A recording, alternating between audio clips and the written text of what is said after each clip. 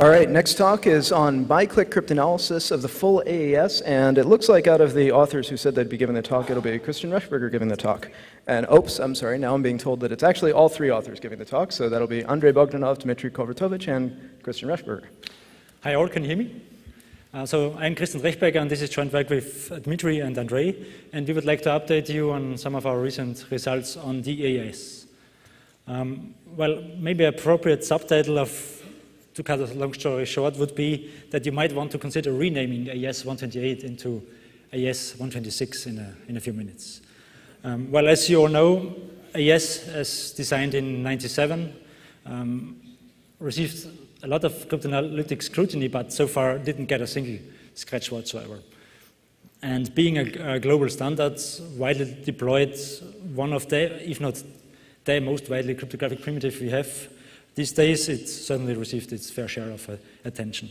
The main ingredients of our new results is a concept we call Biclique cryptanalysis.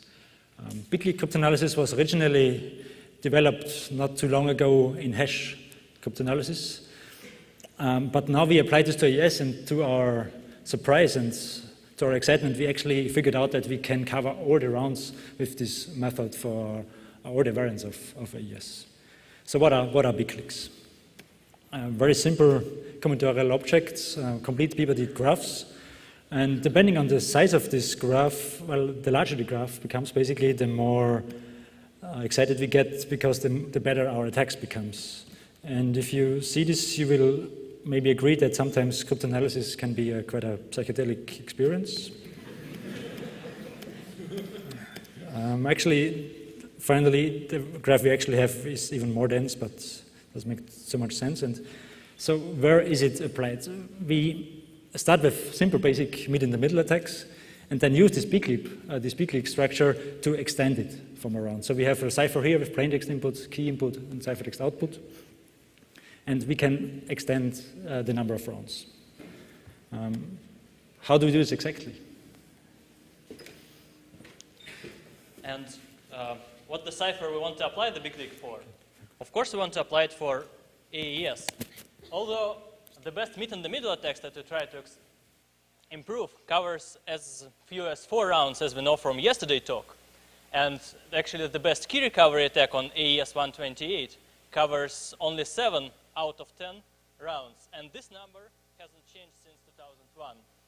Of course, we want to do better, and in the first version of our attack, we make a small step forward and got the first attack on 8 round of AES 128 with Bicliques, with small but noticeable and precisely computed advantage over brute force.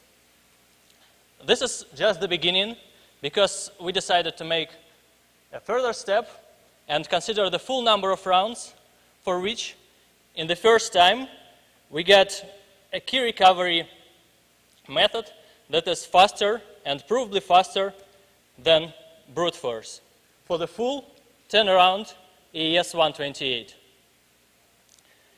Our attack can be well applied by on all the versions of the cipher, including, of course, 192. The best meet-in-the-middle covered before as few as 5 rounds. The best key recovery attacks covered 8 rounds.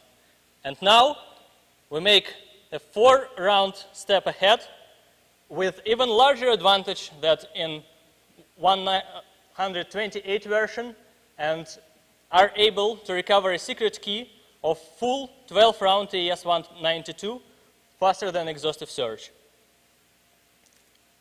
How exactly? So I will try to give you an idea of how to construct a Biclique in AES.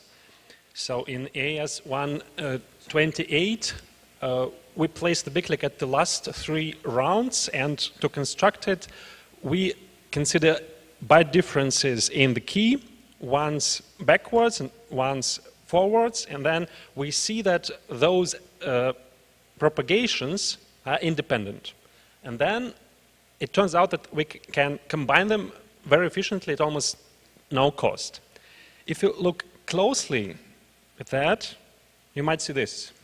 So it's exactly a Biclique over 3 rounds of AES covering to the 16 keys.